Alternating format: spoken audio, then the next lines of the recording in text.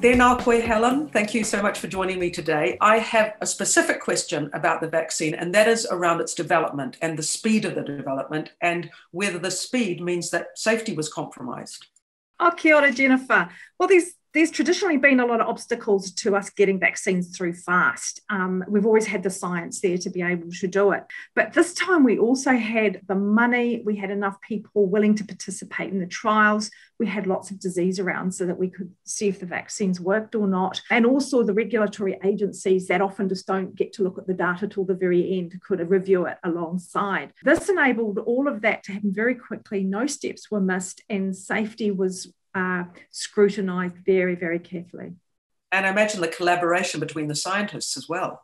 Unprecedented. It's nothing like it's ever been seen before, which is really exciting. So the fact that it's a global pandemic, it's an emergency, means we can just get on and get this thing made. We did, pretty much through everything, including the kitchen sink at this. Did you have to start from scratch with this vaccine? No, fortunately, we didn't have to start from scratch. We already had these plug and play type platforms, the viral vectors, for example, and the mRNA. And all that had to be done was the instructions for the coronavirus to be popped in there. And then they could go straight into being assessed in human trials, which really sped things up. Hooray for science. Look, thank you so much, Helen. I've been so curious about this process. I wanted to go into this whole vaccine process with a bit more information, and I feel like I've got that today. So kia ora. Thank you. Oh, thank you, Jennifer. It was an absolute pleasure. I really enjoyed talking to you today.